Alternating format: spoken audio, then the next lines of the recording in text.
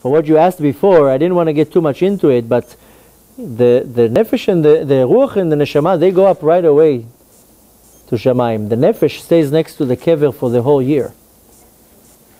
The Nefesh stays down here. The thing is that the Nefesh gets... Huh? That's kind of hard to explain, but there's different layers of the Neshama. Not layers, I would say there's different levels of the Neshama. The Neshama has 5 levels. The highest level is called Yechidah, which is very, very holy. We don't have anything to... We don't even get this level in our life. Only when you get back to where we came from, the Yechidah is there. A lower level from that is Chaya, which is too holy, doesn't even penetrate the body. It's like, around your body, like, the non-Jews, they call it aura. This is a kind of makif around your body. And then the Neshama has 3 lower levels, which is the Neshama, Ruach, and Nefesh. The Neshama is a piece of Hashem, Chelek Elokah. It's a little piece from Hashem that is given to you. Now, a small percentage of the Neshama is in your body, the rest of the Neshama is in Shamayim. So maybe a little piece, I don't know, 1% or 2 is in the body, and the rest is in Shamayim.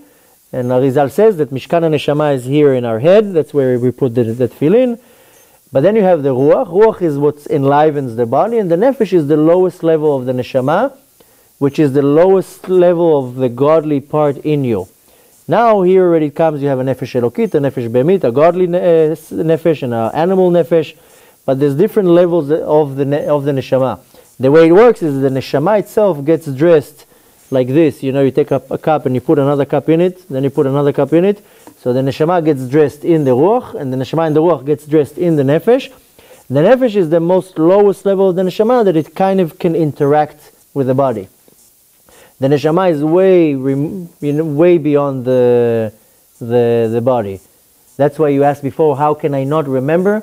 The Neshama, gets dressed in so many halamot ve'hesterim that it doesn't really relate so much to the world. It needs the Nefesh. You know what, the Nefesh, I always say, it's like, you have these big tractors, and then you see a person sitting in it, and he's like with the sticks moving it to the sides and up and down. That's the Nefesh. It moves your body. The Nefesh has Kochot HaNefesh. The Kochot HaNefesh are corresponding to the 248 positive mitzvot. We have 248 positive mitzvot, corresponding to 248 limbs, corresponding to 248 Kochot HaNefesh. So you have the power of vision. This is one power of the Nefesh, corresponding to one mitzvah. There's each mitzvah corresponds to one koach of the Nefesh. Imagine you have 48 powers in your Nefesh. The soul is way beyond above it to even deal with the body. So the Nefesh is like the glove that you put your hand in the glove and you move your hands, then the glove moves. So the Neshama gets dressed in the Ruach, into the Nefesh, and the Nefesh behaves in this world. Which part has the memory? The memory? Neither one. The memory is in what's called the levush of machshava. And the levush, all the Neshama, and Ruach and Nefesh, they get dressed in the levushim. That's what's holding the memory. Okay. But that's already in a more, the levushim stay with the Nefesh. So everything that's in your memory is not programmed on the Neshama. It's more on the levushim, the garments of machshava. But the Neshama remembers things? Yeah, Neshama is such an intellect being.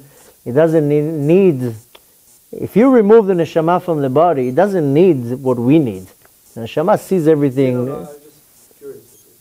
Yeah, the Neshama, when the Neshama leaves the world, it's so intelligent, it sees everything. How I saw the entire universe, sees nothing compared to what the Neshama tastes. The Neshama knows everything. When the Neshama looks down to this world, it looks like, this old machine, how we would look now at, how you, somebody showed me not too long ago a toy that we had when we were kids. Like, it looked like a dinosaur. Today, the kids, they have all these electronic games. When we were kids, the toys were like big and bulky, and so when you look at that, it looks to you like, oh, look how, how we used the phones, the cell phones 10 years ago with these big things. Now your phone is like little, what you can do with the phone today is unbelievable. So, huh? They're like smart and because they're so like the TV. Everything. Now they have classes, getting more advanced and advanced. Everything. That's how you see technology allows us to understand the level of intelligence that is beyond us. It says, B'chal and Mashiach will come, the technology we're going to have is not going to be normal. Yeah. It seems like we're getting stupider. But the thing is, when the neshama looks down, this world looks very primitive, very like old-fashioned. The neshama sees everything. It's not limited. It sees from one side of the world to the other side, sees everything, understands everything. No, the thing is that when a person does an avera, he basically creates a blemish that needs to be removed by tshuva. When a person didn't do a mitzvat aseh, a positive mitzvah, he didn't make any blemish. He just didn't bring down to this world this or Eloki, this godly light, by this mitzvah. So this is the difference between doing tshuva for a negative, for a mitzvat lo taseh, because the Gemara explains it in a very simple way, that when a person didn't do a mitzvat aseh, he has to do tshuva, or omed sham ad shenimcha lo.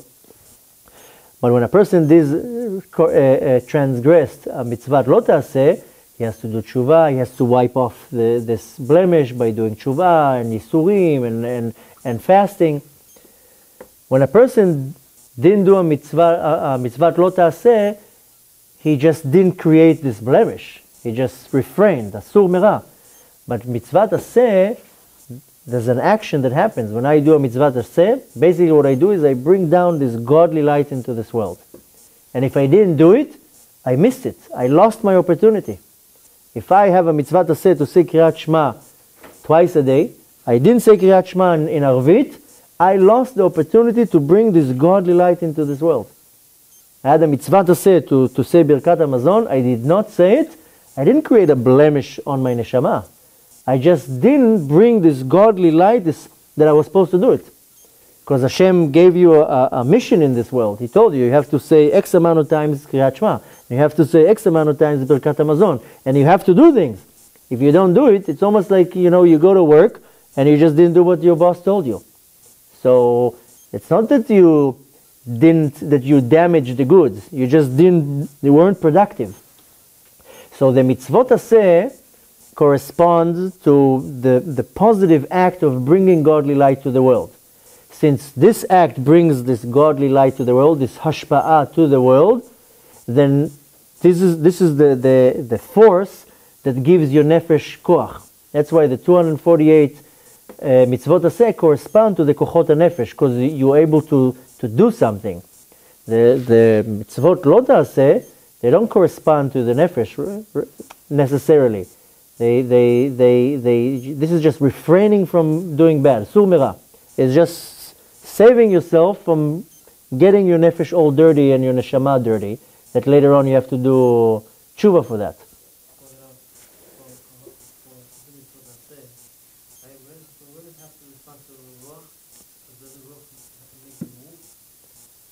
It corresponds to your entire nefesh, the ruach and neshama. It's not that you're doing mitzvot aseh for the ruach. The mitzvot aseh is you're doing it affects the whole system. It's not that the neshama and the nefesh are like separate from each other and you're like, I'll do this mitzvah for the neshama and this mitzvah for the nefesh. Why do we have to have 5 separate? Why? Does everybody have a nefesh, ruach, neshama? Yeah. No, they live with it.